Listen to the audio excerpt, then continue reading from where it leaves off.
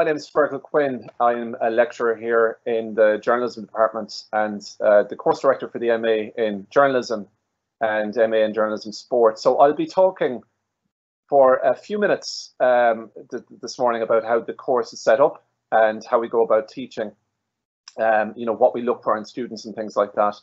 We'll then have a 20-minute taster class where I'll just be giving you a session on a short session on an element of something that we've been focusing in the TV module, that of editing. I suppose as a starting point this morning, I want to ask you to think about for a second, what is journalism?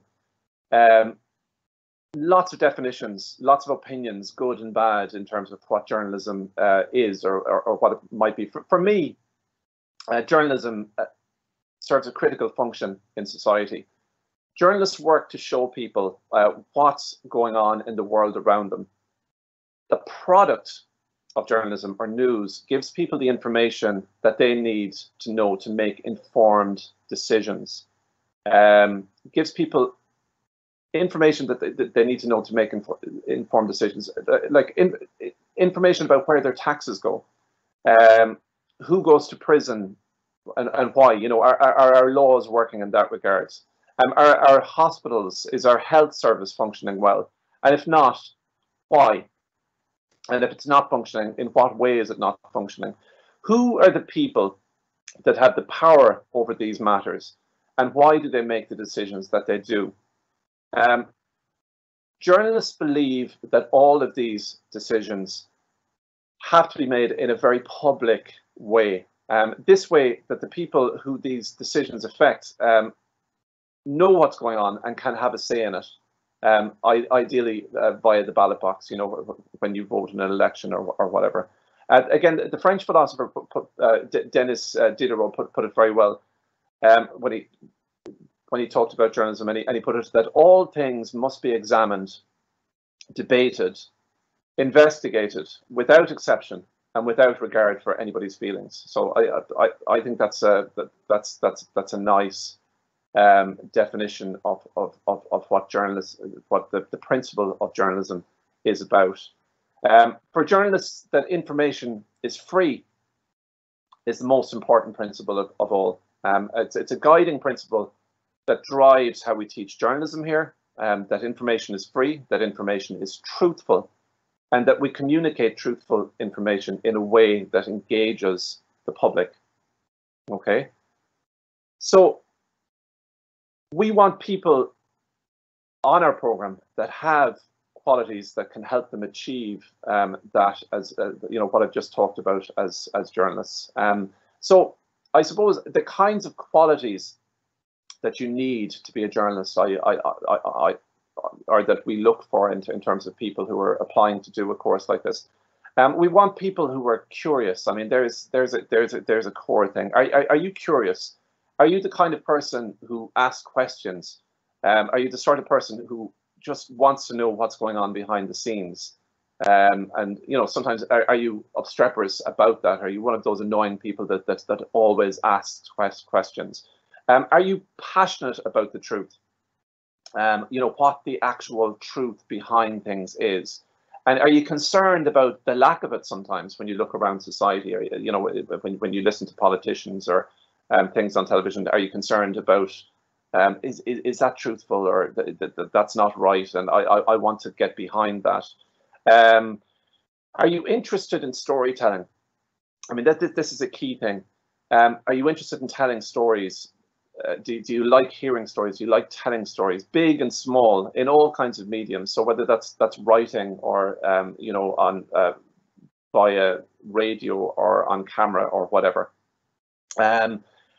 So are you interested in storytelling? Are you creative? And again, are you creative in terms of how you communicate things? Are you good at communicating complex ideas? And I suppose, are you driven? Do you have a drive? Do you have a passion? Do you have a desire to do journalism? Because this course is quite intense. It's quite hard. You'll need a certain toughness to get through it, and certainly a certain toughness and drive to establish yourself in what is a very tough and competitive industry. So if you've got a mix of the above, so curiosity, passion, interest in storytelling, creativity, drive, we want you. We want you on this course. So that is what we want from you, but what can you expect from us, from us here in the journalism department? What skills should you expect to develop on this course? So I'm just going to go through a few of those key skills. So the key skills that you will develop during the year here in the UL journalism department. The first one, news writing, reporting, interviewing. So again, reporting on courts or council meetings, scandals and disasters, reporting accurately and at speed, and being able to adapt efficiently to different platforms. So you go to an event and can you write a couple of hundred words for the website? Can you do a radio report and a TV report at speed? So adapting efficiently to different platforms. You learn to produce all kinds of broadcast journalism, whether it's television, radio, or online. Again, shooting, recording, editing, presenting, producing, all of the different skills that go into creating radio journalism and television journalism. You'll learn about them. The basics of how to do those. Investigative reporting, how to get at the information that's hidden. So it's one thing to make sense of information that's already out there, but how do you dig and find the information that isn't necessarily, that isn't public, or that people in power don't want to be public. So sports journalism, a key aspect of that we offer a bespoke pathway for people who want to focus on sports journalism. So again, more details on that on the website, but essentially there are different, these are separate modules for people who want to focus on sports journalism. So there are pathways for people who want to focus on news and focus on sport. So again, on this course, you work on real life projects with actual physical output, that you make radio and TV news programs, that you produce an actual newspaper and website, that rather than exams, that you're working on projects that produce portfolio pieces, essentially, that by the time you graduate you have a portfolio of work that's publishable, and that you can show to editors and things, and people like that when you're applying for jobs. So aside from all that, you also learn about the legalities around what can and can't be published, and not just the legalities, but the ethics. So even if it's legal to publish something, is it right?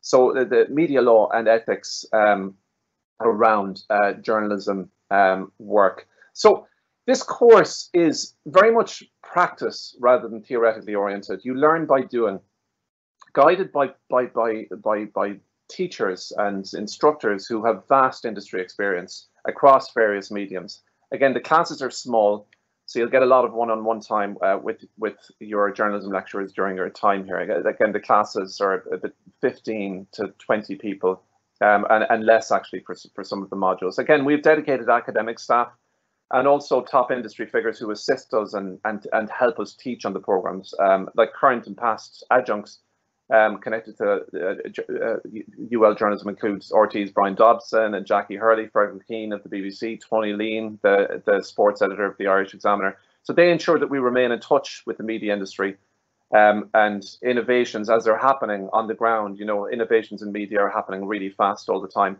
And they also, our adjuncts give you an invaluable chance to network with key movers and shakers in the industry. So that's look, that's the overview, I suppose, of what journalism is and what we look for from prospective students, and the key skills that we would hope and that we would expect you to develop over a year on this program. So we thought it'd be a useful exercise today, rather than telling you about what we teach, to just give you a small taster of this in action. Again, this just a slight health warning on this, in that the teaching that we do is normally quite dynamic and over and back, and it's a discourse between me and the students. So In this instance, for it to be just all one way and me talking and teaching something is a bit odd, but bear with me. So here is just a small section of a class on the TV journalism module that you do in the second semester of the MA. And this is just where we introduce the basics of editing. So editing for television, I suppose. Just bear with me. Okay, so journalism is about freeing information. Okay, so freeing information up and telling truthful stories with that information. But for anyone to read or to listen or watch that truthful story that you've uncovered and that you've written up or designed, you have to engage them first, because there's so much information out there in the world, and you have to engage your audience before they listen to what you found out. So you have to engage the audience, and editing is at the heart of how we engage audiences. It's at the heart of how you tell a story. And before you get to the process by which we edit for television specifically, i.e. that's editing audio and visual for TV news, using computer programs to organize audio and visual material into a story, you have to think about what editing is and why we do it. So I suppose the first question that we ask then is, what is editing? Okay, so like, what is editing to you? Quite a few definitions you could come up with in terms of like what it is to edit. But for me, editing is essentially selection and omission to tell a story. It means choosing the material that best helps to tell the story, selecting some information, and omitting what is unwanted or what's not needed, maybe boring, extraneous, repetitive detail. So it's the same, if you're writing a piece, you're selecting the best parts, and maybe you're leaving out the repetitive or uninteresting parts. For a radio show, even in conversation, if I want to engage you with the story, sometimes I might draw you in with a question or build up to the punchline of the joke or the story or whatever. So you change around the order of the way that you tell a story to make an anecdote more exciting or engaging. Now think of a TV journalist specifically then. What are the elements that they have to work with? What is the raw material for a TV story? That's what I want you to think about it. So think about it. What's the raw material that you need to tell a story for television? So if you were to think about that, you might think, okay, it's a story about the coronavirus in Limerick. You're thinking about interviews with people that are affected, interviews with people who've been sick, or relatives of people who've been sick or died, or doctors or whatever. So interviews with the key people, shots of what the story is about, lots of different visuals and images of what the story is about. Again, we're editing for TV, so we need audio, we need visuals, and we need to assemble it into a story. So interviews with key people, shots of the story, so inside hospitals, in clinics or whatever. Voiceovers, so the journalist telling the story via a voiceover, so a piece to camera, maybe the journalist reporting from the scene. So you got interviews, lots of shots of what's going on, the journalist giving the voiceover, which kind of tells the story, connects the pieces, and maybe a piece to camera where the journalist reports from the scene. So you gather all of these elements, and then you select the best parts, and then you assemble this picture and sound information into a sequence which makes sense and one which hopefully engages your audience. So, quick question to consider in terms of editing. At what point do you start thinking about the edit of a TV package and how it will all fit together? So at what point do you start thinking about editing? A lot of people kind of think that you consider that you go out and gather the stuff and then you start thinking about the editing when you bring it home and start putting it together. But when it comes to TV, you're actually thinking about the edit of the piece right from the get-go. So you're thinking about the story before you go out. You're thinking about a way in which it might fit together. So you kind of have a version of a very rough edit of what you think, how you think the piece will work in your head to begin with. Now, it's obviously speculative at this point, but it means there's a focus and efficiency to your workflow when you actually go out reporting. So you're not just interviewing loads of doctors and forgetting to interview patients or relatives and things like that. You're not just shooting, coming back with 100 shots of a hospital and no shots of ambulances or things like that. So you're thinking about the edit before you go. So there's a focus to your workflow when you're out shooting and gathering the material when you're reporting. So you're thinking of the ingredients you need and a version of how you might fit them together right from the get-go. This is really important when it comes to TV journalism. So let's put this into action, shall we? I think it's important to see this stuff in action to some degree before you can make sense of it. So here's a local idea for a local, we'll say a local TV story, maybe for quite a local audience. So we'll say it's a Lego exhibition. Okay, so a Lego exhibition. If you just look through the slide there, so the bare details of what you get via the press release. Okay, there's a Lego exhibition. It's on in the concert hall in Limerick from tonight. And Nathan Sawaya's The Art of the Brick exhibition is created with millions of Lego building blocks, and it's unique in its scope, which ranges from new conceptual pieces to replicas of classical artwork. Okay, so you're thinking immediately, okay, this is a TV story, potentially. Why? Because Lego is colorful, because people are kind of interested. It will engage a young audience in particular, and it's not the kind of story that will lead the news, but it will certainly be interesting at some point in the news. So take a couple of seconds, we'll just pause for a couple of seconds and think, for a story like that, so a Lego exhibition, what elements would I need to tell a TV story about this? Now, so take a minute, think story, think visuals, think sounds, and just take a minute and think about what elements you would need to tell a story like this. Ideally, I'd be able to hear from you individually, but that's not possible in this format, unfortunately. Take a few seconds. So you're telling a story about a Lego exhibition that's about to open. Sounds, visuals, shots.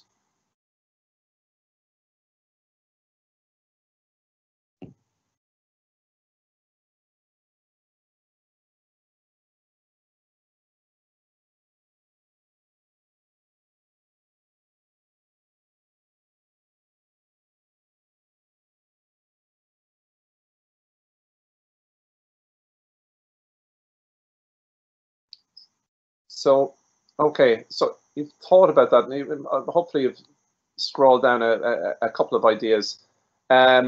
So it might look something along these lines if you were to kind of do a little an ideas tree before you go out. Might look something like that. So if you start there at the bottom left, I can't. Is there a little tool to to point out things? But look at the bottom left. So an interview with Sawaya, so the creator, the main guy behind this exhibition. You'd definitely be thinking, okay, I want an interview with him, wouldn't you? You want lots of shots of the Lego art. So above, so the second from the left. So CUMSLS, so close-ups, medium shots, long shots of the art itself. What kind of sounds would you want? You want sounds of people inside or outside the exhibition, of people putting it together, maybe. Other sounds that you need, the voiceover from the journalist, so the journalist telling the story. You know, you might want to use music to a light piece like this. You might consider putting a music track at the beginning and the end. And you definitely want shots of some of the pieces being put together, if possible. And ideally, you might want a piece to camera of the reporter at the exhibition, so talking from the exhibition or outside the exhibition or inside or whatever. So you would have, so there is some of the key elements. Now, let's see a kind of a version of this story in action then. So that's maybe the vision you'd have before going out to do it. So let's see the job that a journalist did in terms of delivering this piece. So we're just going to watch a short package. Cian, can you line that up there? So it's just about an 80-second package delivering that story. And I want you just to pay attention while you're watching it, pay attention to the elements that the reporter uses to tell the story. It's called The Art of the Brick, although these brushstrokes are more to do with dust than design. It's gonna be really clean. It's good. This one of more than 70 sculptures being readied for display in Dublin.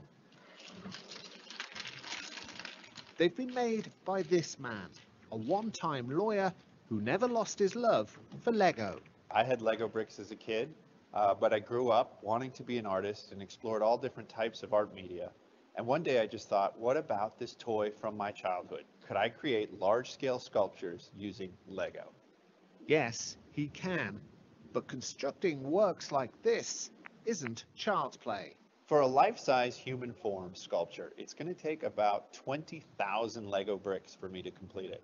And that can take 2 to 3 weeks worth of work. Some of these works of art are replicas of art history, famous works of art that I've replicated out of Lego bricks. Other things are more original works that I've come up with over the years and tried to just explore using this toy to hopefully inspire. The exhibition opens tomorrow at the Ambassador Theatre and runs for several months. Philip Bromwell, RTE News, Dublin.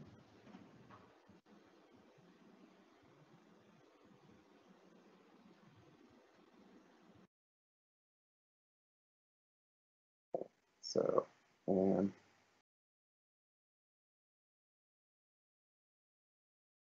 okay, so just bear with me here. Okay, so it should be should have the slide back again. So hopefully that played okay for you and the sound was okay, etc. Apologies if it didn't. So again, you're looking at a piece like that, and now that's just one way to do the story. Like if we were having a discussion about how to do a story like this, we'd come up with lots of different versions. But the main elements of that, I just wanted to talk through a couple of elements of it. Okay, for some reason, I don't seem to have control here, Cian.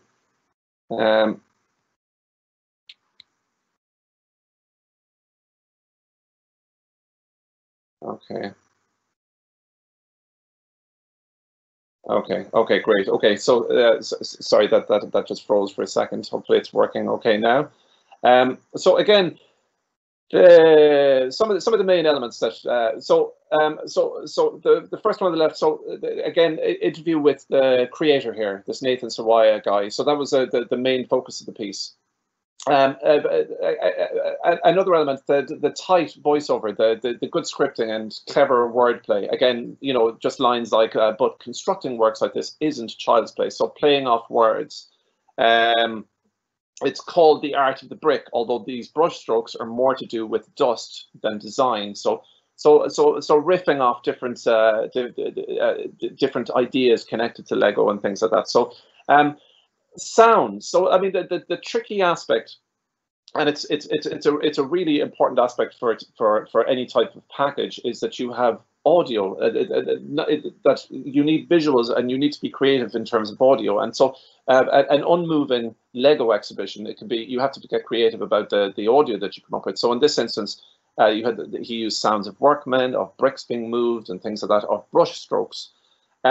And the fourth aspect of that package I wanted to draw attention to was like how many shots were in the piece. And there was actually 23 different shots in that 83-second piece. So if you think about it, that's about 4 seconds per shot, 2 or 3 or 4 seconds per shot. So 8 close-ups, 8 MS, medium shots.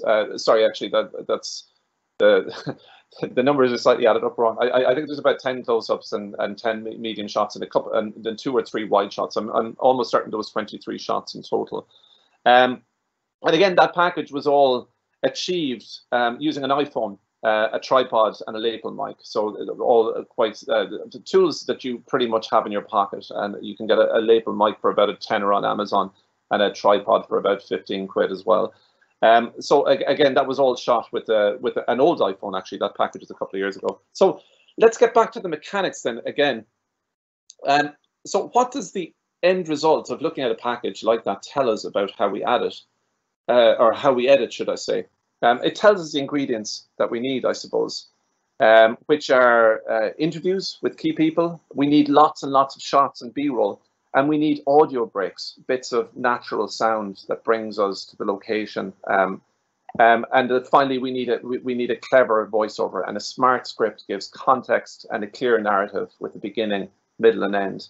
So we gather all of these bits with phone plus tripod plus mic, and then we import all of these bits into a digital editing software package on our computer, whether it's Avid, Adobe. Here in UL, we use Final Cut Pro. It's kind of an industry standard. But most editing programs are fundamentally quite similar in terms of the process.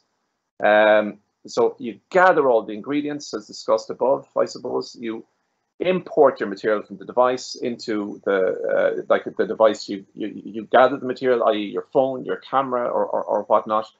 You take the material off that device, you bring it into a computer program. On the computer program that you edit, again, you're selecting bits, you're reordering them, you're shortening, you're mixing, you're rearranging, you're adding bits, you're taking away, all with the ultimate aim of telling a clear, simple, and truthful story in a way that engages the audience.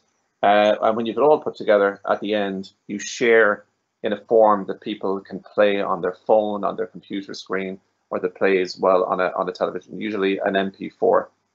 And you release it via YouTube or Facebook or Instagram or whatever way you like, that people can access it and watch your story at the end. So I suppose a few key takeaways then about editing to finish up. Really, I suppose just to reiterate a couple of points that we've made here.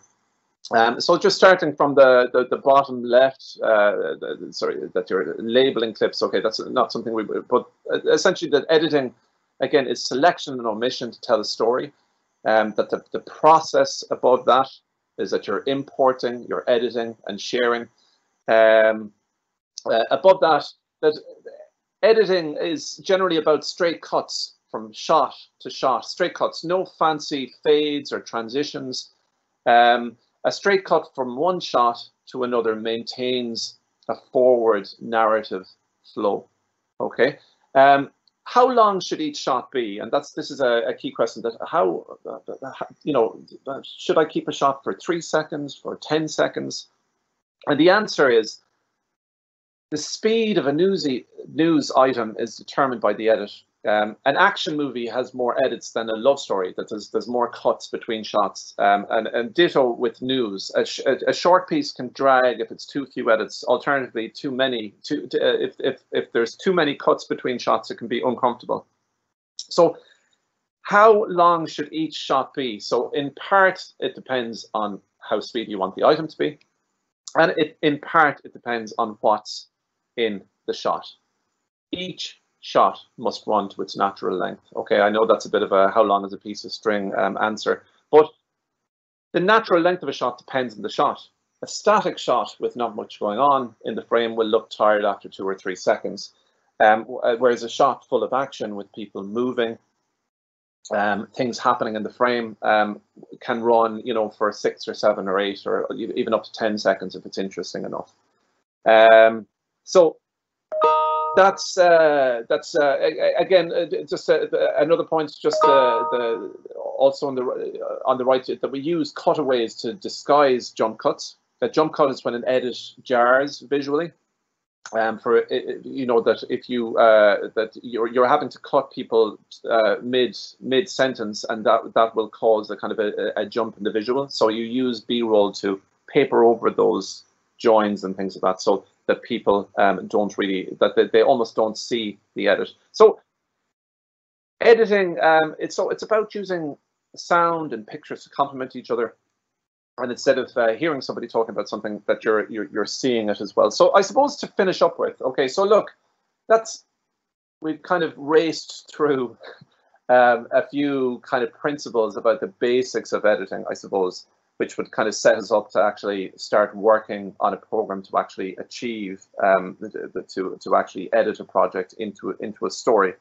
But a key point I want to make before I finish up on this is that the best editing is invisible. After a if you do your job well as an editor, should I say, the story just flows like it's the most natural thing in the world. Like, that nothing has been edited at all. The quality of an editor's work should make that work almost entirely invisible. You never watch a news package and think, oh, that editor did a really great job. You're just transfixed by the story and kind of carried along with it, and you don't pay attention to how it's edited at all.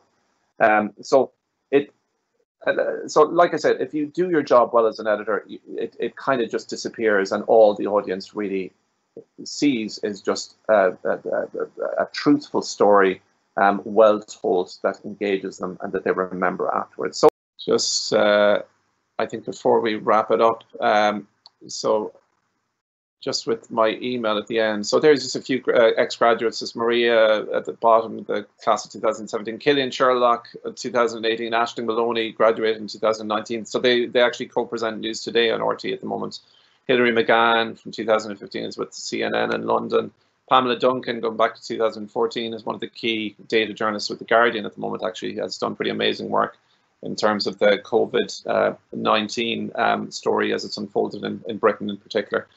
Again, we've graduates everywhere, really. RTE, Storyful, local and national media, Irish Examiner, Live 95, so local and national organisations. So again, you can follow us on social media. So we've a dedicated YouTube channel. We've a Facebook page. We've UL Journalism on Twitter. We don't have a UL Journalism specific Instagram page, but there is the UL one. So do follow us on Twitter and Facebook and YouTube in particular. And if you want more information, I'm sure you will have lots of questions if you're considering enrolling on the course. Get in touch with me directly, fergal.quinn@ul.ie, and I'd be happy to chat even over the phone or via email if you've more questions, the things that can't be answered on the website, etc. So look, I think that's everything. I think that's all the time that I have. Be delighted to chat more in the future via email, and maybe see a couple of you here on campus come September. So thank you, folks, and enjoy the rest of your day, and enjoy the rest of the event here today. Okay, so thank you, and bye-bye.